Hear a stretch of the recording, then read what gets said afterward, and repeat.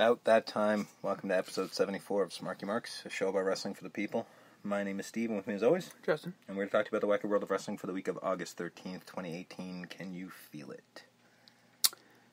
Yes, sir. Unfortunately, the trend over this past weekend has continued for the past couple months. Some wrestlers have unfortunately lost their lives, either at their own hand or nature's. And that trend continued over the weekend. Yeah. Before we get to Anvil, we got to step off and talk about quickly Brian Danovich, a Tough Enough competitor. Yes. Never really got a shot because I believe while he was in Tough Enough, fortunately suffered an injury. Yeah, he did. I think I actually watched the season. He did just sort of get like an because this is one of like that. Back in the day, like yeah, like 2004. I think he wrestled a bit after. Again, not too familiar with the band's work. I know he did a lot of work with Brian Zane, who's a YouTuber. Yeah, and he did a lot of work on his YouTube, and Brian said some nice words to say over the weekend about him. So just wanted to quickly mention him. Again, not too familiar with his work. No. When somebody passes away, you have to at least acknowledge the man or woman. In this case, it was Brian Danovich. Thoughts are with his family, but of course, the news of Jim and the Anvil Neidhart passing away. I believe it was Sunday or Monday? Monday. Yeah. So it was like Monday in the day. If you woke up and you read the news, you would have saw it plastered all over all the sheets and on WWE's website. Yeah. I believe he was in his home. He suffered a fall. Went into some sort of convulsion. Supposedly he kind of he got up because he was having trouble sleeping. He got up to adjust the thermostat or something like that, and then apparently, according to his wife, he sort of like he had like this weird. She sort of said like he twisted in a weird way and then fell and then hit his face off of the wall, fell to the ground, and that's pretty much what killed him. They were saying like a lot of things about convulsions and stuff like that. Nobody knows for sure exactly what it was. I'm sure we'll know in a few weeks when they do the autopsy. Obviously one half of one of the best tag teams of all time, the Hart Foundation, a member of the Hart Foundation stable when it grew. Like the video said on Raw last night, known for his goatee and his signature laugh. And I completely forgot about it when they played that laugh. That hit me real hard. I'd completely forgot for some unknown reason, or I just didn't think of it. But yeah, once I heard that laugh, it just hit me right in the heart. That one. Being a proponent of the other half of most famous tag teams, you were a. You were probably a bigger Anvil fan than most. I was, yeah. No, I've always been kind of sporting the flag for Anvil, who I always said was very much an underrated worker for what he was. Great big man. As I posted on Twitter, I was like, this was a name that was synonymous with wrestling in my childhood. You know what I mean? Like Anvil, I was a huge Hart Foundation fan, as you should be. Even though when they split up, Brett clearly had the better career. But I always followed Anvil when even New Hart Foundation with Owen, shit like that. I always followed him. I always thought he was a really, really damn good worker for for a big man, like a very, very solid big man, good worker and everything like that. And I just, again as a kid, like he was a big, big name for me. So this one hits home. Obviously, this was rough news. Obviously, Brett had a lot to say. Everyone in WWE had a lot to say. Obviously, Natalya was not at Raw last night. Clearly. But it was nice to see everyone showing support for her and expressing their love for her and how cool her dad was, So it was good to see that, it was kind of just a big love fest. Yeah. Try to, let's all come together. Well, that's the thing. I mean, the happy, laughing guy that he was on camera apparently is exactly who he was off camera, so. Which is what you like to hear. Yeah, that's what you always want to hear, you know what I mean? So that's just, it's a shame because apparently he was one of the good ones. You know what I mean? So you kind of hate hearing shit like that. And again, really hard if you remember him like I do. If you're anywhere near my age of 35, 36, like he was definitely a huge part of your wrestling childhood. So it sucks. It really does suck. So grab your Bret Hart DVDs. Look on YouTube. Absolutely. You will find a bunch of Hart Foundation matches on there. I highly recommend a match with the Rockers. Probably my favorite Anvil moment I ever had, which was I think it was Shawn. That because it was the Hart Foundation versus the Rockers, and then he whipped Shawn into the ropes, and or no, it was the other way around. Sorry, Shawn whipped Anvil into the ropes, and he was going to try and do a power slam on him, and Anvil's facing the camera just as Shawn's attempting to pick him up, and nothing happens, and Anvil just looks at the camera, and just goes, nah. It's like, okay, that's one of the best moments ever. So yeah, I highly recommend that. But watch any of them. I mean. Yeah, just again, great, fantastic one work. of the great tag teams. Unfortunately, I saw the saddest picture ever of I saw that the too. Hart Foundation in the ring. Yeah, the Canada hating Hart Foundation, the expanded version, and only Bret is in color because everyone else in that picture has passed away, and you're like, oh. Yeah, that was rough. It's a rough reminder of how hard the wrestling business can be. Because none of them. I mean, I guess Anvil was the closest to going of natural causes, but the other three not so much. So this is God, man, and the Hart Foundation was so fucking good, man. Yeah, it's hard to think about. So thoughts with the Hart family, absolutely, the Neidhart family, and all that. Now we're gonna try to.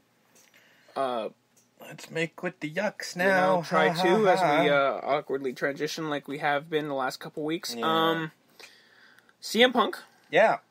Thought he was out of the hot water of being sued. Just when they think you're out, they pull you right back in. By winning his case against Chris Amon, and I do say his case against Chris Amon, Dr. Chris Amon, not the WWE. Let's all not try to have revisionist history and say the WWE sued CM Punk. Well, as we said when the verdict came down, I'm not quite sure even Vince is aware of the lawsuit. So, because as I'm finding out more and more, and I do highly recommend if you ever want to find out some weird-ass stories, listen to the Something to Wrestle With, because it turns out our impression of Vince McMahon being a crazy person who doesn't see pretty much beyond his own reach, it's kind of true. Yeah, so good to know. He thought he was out. He thought he was free. He was going to make little independent movies and just live his life. And then Colt Cabana came in. Yep. And the story broke over the weekend that Colt Cabana is now a CM Punk's partner in that lawsuit, being also sued by Chris Amon, Dr. Chris Amon. Is now going to take CM Punk to court for damages. Yeah. Damages that, according to Colt, again, this is all hearsay. He has text to prove it, apparently. I mean, I'm more willing to believe Colt Cabana than CM Punk, but whatever. Yeah, we'll get to that in a minute. That during the trial, of course, CM Punk being CM Punk, many years in the WWE, couple fights into the UFC, he has money. He's a millionaire, right? Yeah, millionaire probably a couple times over. He's got... On the podcast that he was being sued for, he said, what did he say? He had like $20 million in the bank, so he doesn't care about money? Well, then... And that was well before any UFC business, where he's made a lot more since then. So he could afford all these legal bills, and it would be nothing to just throw it, throw some money at it. Hey, you know how Colt Cabana's your best friend? Throw him a couple ducats, because the man... still works on the indies, probably doesn't have $1 million to pay in legal fees, and as Colt Cabana pointed out, like Punk said he would, said pay what you can, I got the rest. Yeah. I'm the millionaire, I'm your buddy, I got you, man. Turns out, no, not so much. But I think about halfway through the trial, again, this is all hearsay, what the sheets are saying, that Punk changed his mind, Colt's on his own for whatever expenses he had to incur, and he wanted to leave and get new counsel, and then CM Punk's counsel said, don't do that. It's a big headache. It's a whole bunch of shit. And now, at the end of it, WWE isn't involved in it, but if you ask Uncle Dave, And take that with a grain of salt sometimes. You know? This is what WWE wanted. That's what he says. I mean, I don't believe that just because I don't think WWE as a whole gave a shit. That's honestly my thought process on this whole thing. If you want to believe that, I have a lovely timeshare in Florida I want to talk to you about. Yeah, exactly. I think now officially through this Colt Cabana story, yeah, that news source has to be considered biased, right? When you're coming up with things like that's conspiracy theory at best. Yeah, and presenting it as fact, which is again. Are there people within the company that are probably happy to see that? Oh, sure. Yeah, because they're happy to see CM Punk in misery. Yeah, anyone who was as Corey Graves pointed out, he's a scumbag. Yeah, he changed, man. He used to be cool. I guarantee you, Corey Graves sent an email over to Colt Cabana being like, "Hey, man. Welcome to my side of the fucking fence. Doesn't it suck?" The actual monolith that is the WWE doesn't care. No. They have SummerSlam coming up. They got shit on the go. I mean, shit. They got WrestleMania in April to worry about. They're not worried about whether CM Punk and Colt Cabana are friends. That is insane for Uncle Dave to even put that anywhere. And the fact that people are actually taking that seriously makes me go, are you fucking kidding me? Well, no, I can see why people believe it. It's the same people who don't like WWE to begin with. I guess, but that's still so it just gives them a reason to hate them, right? But that's still so insane. Just like this is a reason to hate CM Punk, I mean, I had a reason before, but I mean, now I got another reason because it's just But it's weird because it's the Civil War has begun. The indie fans are completely divided. Which this is how you do it. Is amazing. CM Punk at the end of this month, right before All In, is scheduled in Chicago to do a signing at Pro Wrestling Tees brick and mortar store. Yeah. What happens? I mean, nothing. Nothing happens.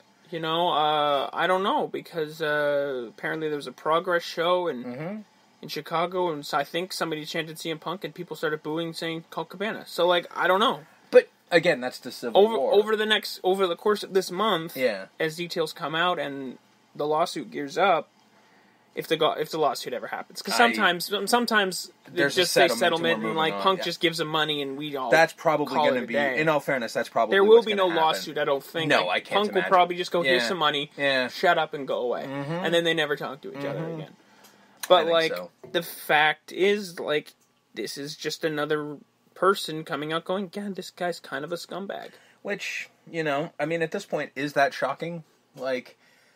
Nothing wrong with being a dick. No, I mean, if that's what you are, that's what you are. I'm not gonna crucify CM Punk on it, for being a dick, but, let's all pretend he's this holier-than-thou he's not. Martyr. He's an asshole. That, everyone cheers for at these events. Yeah. It's well, I get why they cheer for him, because now it's not even about CM Punk. He needs to become a symbol of, whenever the crowd's disinterested, they just chant his name. Yeah, it's become... I don't know why boring wasn't... I don't know. Apparently, if you're bored, not cool. You can yell boring, it's fine. But apparently CM Punk is the way, which is weird, because if you think about it, Vince would probably react more to boring than he would CM Punk. At this point, he probably just goes, whatever. But if you chant boring, he might actually pay attention. So it just seems like an odd thing to do. But anyway, that's kind of not the point. But, yeah, CM Punk is a symbol for everything, quote-unquote, wrong with WWE. Which makes no sense to me, because it's, there's... CM Punk was never screwed by WWE, aside from what he claims. Which, as more and more of his bullshit comes out, I'm believing less and less of it. Not that I believed all of it anyway. So...